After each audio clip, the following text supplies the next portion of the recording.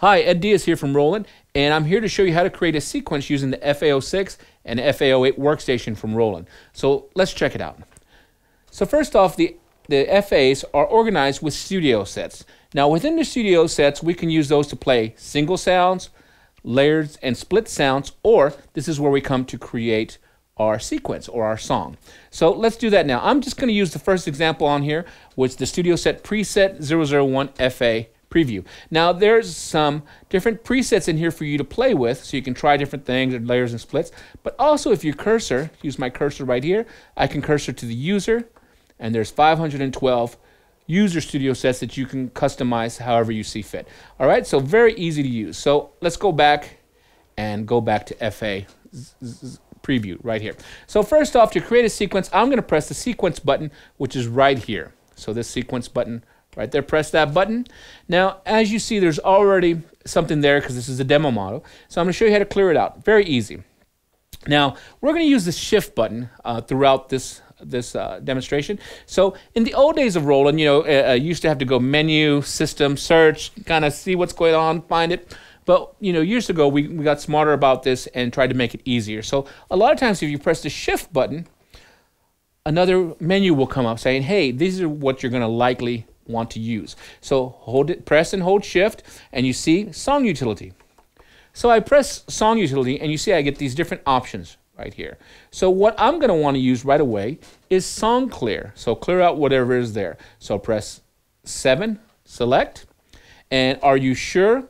And this is done for historic purposes because that's back in the day with keyboards, before factory resets or the computers or the internet. When you did something on a keyboard, it was there to stay, okay? This is kind of crazy back in the old days. And some of us guys would lose some really cool things because there wasn't presets, there wasn't users, and there wasn't a screen that said, are you sure? So we would just mess things up all the time. So yes, I am sure. So let's press 6, okay. Now you see I have a clear path to work with. Now, I can go through different sounds just by using my cursor buttons here, up and down, okay? And that's great. If you want to work that way, it's wonderful. Now, I'm going to show you a trick that I've been using for a couple of years now, and I like integrating my pads when I'm going through sounds, and I'm going to show you how to do it. So first off, I'm going to press my pad utility button right here in the very top left corner. Press that button, and you see my screen changed. And so I'm going to go ahead and press number 6, which corresponds to pad mode. And press number 6, and you see I have these different options, such as using the pads as numeric numbers, a 10 key, for like a lot of us old guys did. Part select, part mutes, part solo, so a lot of different stuff. I'm going to use part select, so I'll press number 2, which corresponds to that. Great, and now look what happens. I can press the pads, and it changes my sounds right here in different parts. And I have 16 parts available, 16 pads. So this is really cool if I just want to keep the juices flowing and keep sequencing quickly. So this is fun. So first off, let's go ahead and maybe pick a sound. And now I'm just going to use what's here, okay? Okay, I like the electric pianos, the supernatural acoustic sounds such as the electric, great sound. I'm going to octave shift it down because I like that a little bit lower myself. So have that there, really nice. Now I need to decide the tempo. Now right here is where my tempo switch is. Got a nice knob right here. Now I can twist the knob, or I can use a tap tempo button. Now what that means is I can go ahead and just tap it, and it'll change for me. As you see, I'm tapping it, and it's changing the tempo for me. So I can just kind of hum something in my head, and go boom, boom, boom, pop. And I just figured out, hey, it's about 90. It's right around there. Okay, so that's cool. Put it at 90 if I want. Right around here. And I can hear the click. Boom, that'll work. So let's get this guy going. Okay, so I have my...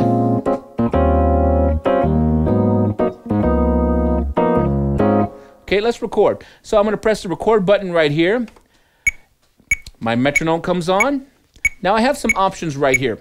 Let's take a look at some of these options. First off, I have different count-ins. So if I press the enter button, it's going to bring up the window so I can see I have 1 measure count-in, 2 measure count-ins, or wait note. So you can use whichever one you want. Personally, I like to use wait note, so as soon as I touch the keyboard, it starts recording. So I'm going to use that. So as soon as I touch the keyboard or the pedal, it's going to start recording. Input quantize. Now what that does, when we use quantization, we have the different tempo. And sometimes if we're a little bit off the tempo, we can tell the keyboard to automatically kind of scoot us in to that correct tempo. Now it's just going to move us real lightly, but so if you're really off on staying with the beat, you need to practice with the metronome, okay? You need to do that. Also, so we have grid, so very precise.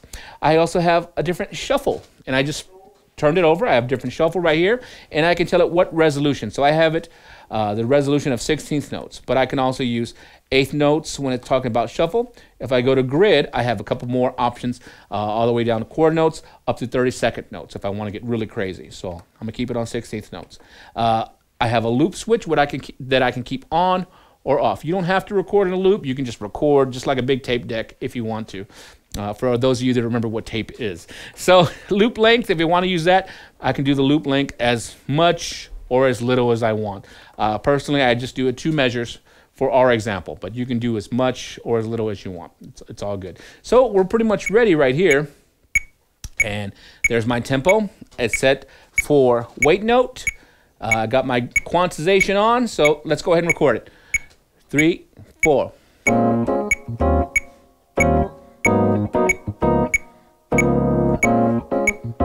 Good, so right in there, pretty good tempo. Now here's something that's really nice. I can go ahead and press rehearsal, and the keyboard's not recording. So now let's go ahead and look through some different sounds. I can say, let's look at the drums.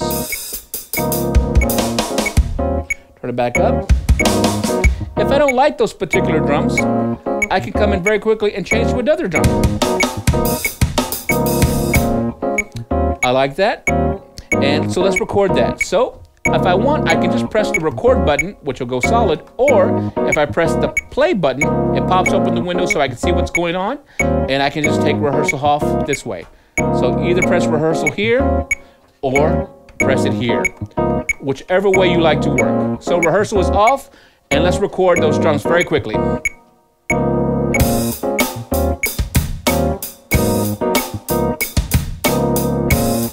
Great.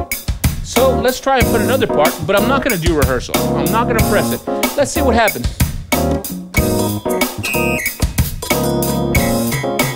Okay, obviously that's not good, and I need to figure out how to erase it. Very easy. Press the erase button.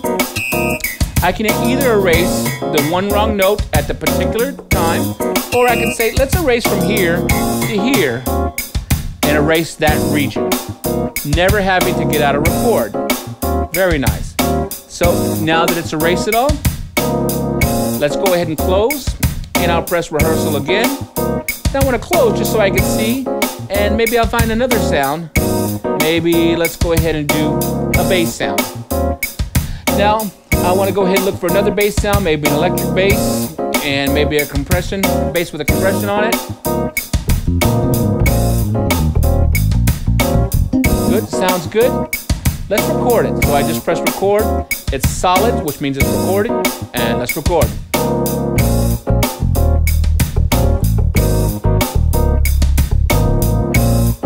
Very quickly recorded it. Awesome. So very quickly we recorded that track. And remember, we have 16 different MIDI tracks we can do. 16, and you can make them as long or as short as you want, change tempos. A lot of fun. Even integrate our samples in here. So that's cool. Now, here comes the fun part of the FA-06, is that a lot of times back in the old days of the keyboard workstation, there comes a time when you need to share this with the band or put it in your computer. And this is where a lot of keyboard players, this is where a lot of us have disc and disc of old sequences or songs that are never going to see the light of day, okay? So this is how we fix that. Okay, normally when we were sharing it and putting it in a DAW, we have to export it as a standard MIDI file.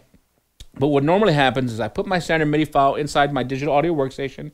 I have to MIDI the computer up with the keyboard. I have to play the file, but I have to solo all the tracks that are playing except for one. Record that track. That's recorded MIDI. Now I have to solo that, mute that one, solo the next one. Everybody else is muted. So I have to keep on going down the line recording one by one, and that could take a while, and so it's kind of not fun for us keyboard guys. So here's a fun way we can make it fun. Okay, so hold down the shift button again, go into song utility, and look down here. I have export song. This is something that I want you guys to really kind of take into account here. So don't forget, we can still create a standard MIDI file so we can share this song with other people via MIDI. That's fine. But we can also create a stereo mix of that sound. So I'll go ahead and tell it to create a stereo mix. So it's going to take all those tracks and create a left and right wave file very quickly. So I can say, all right, execute. So now it's executing. And it's just exporting that whole song as a stereo wave file, left and right. So now it's done on here. Now, even more important, let's go ahead and export it again. So Shift, Song Utility. Let's export that song as a wave multitrack or audio stems. Now, with audio stems, what can happen here is that now it's going to export each individual track as its own wave file.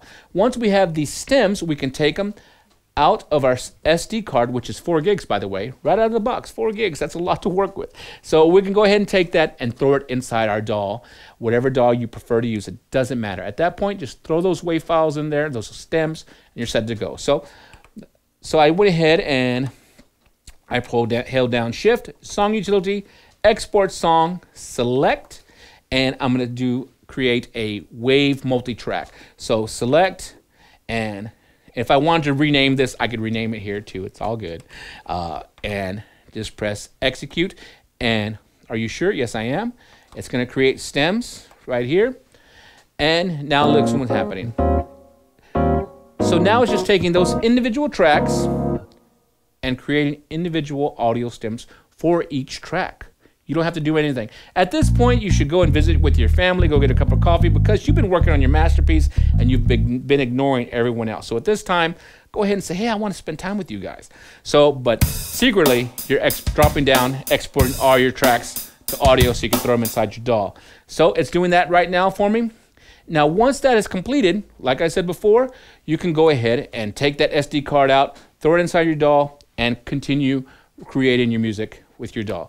Now, you can also, once you do that, the FA-06 has a DAW controller. So you can hook this up via USB to your computer, and guess what? We have some different DAW control preferences, control maps in here for you. So we have some popular ones such as Cubase, Logic, Sonar, but you can use whatever you want, and you can also create whatever user you want. So it doesn't matter what you have. It doesn't matter. So right away, when that's done, now you can use the keyboard to control your DAW and further help you create your masterpiece. All right, so I hope this helps you. Take your time, have fun with creating music inside the FA-06, FA-08, and then export those audio stems and put them in your DAW so that way you can buy more keyboards. All right, take care. Thank you.